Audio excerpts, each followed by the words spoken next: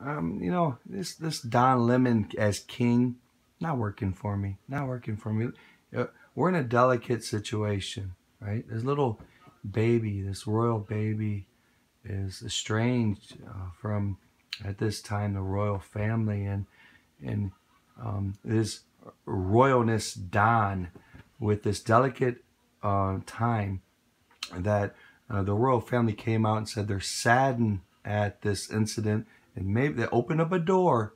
Royalty, right? Royalty. I'm not going to open up a door. What do we do at this golden minute? What does Don's kingship do? Right? His love, his compassion, his want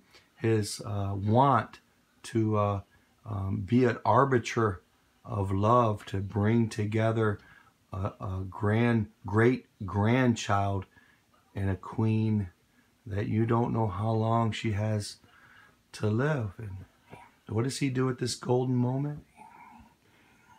Plays a clip. And our, I guess, television system, if you want to call it entertainment or not. I want to play some. This is from John Oliver talking about Meghan Markle. This was ahead of the wedding in 2018 that has since gone viral after the Oprah interview. Here it is. I would not blame her if she pulled out of this at the last minute. I don't think you need to have just seen the pilot episode of The Crown to get a basic sense that she might be marrying into a family that could cause her some emotional complications. But this generation seems like nice people, right? They're all nice now, right? Yeah. I mean, they're an emotionally stunted group of fundamentally flawed people doing a very silly pseudo job.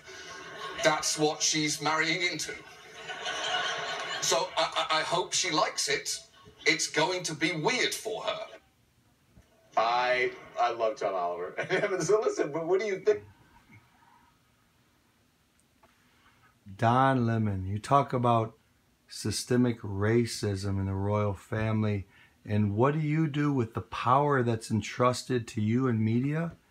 Well, in fact, in this delicate situation of a family splitting up, instead of trying to bring them together in love and forgiveness, in fact, you would try to spike the football and make jokes and hurt the royal name to help destroy this great grandchild's future.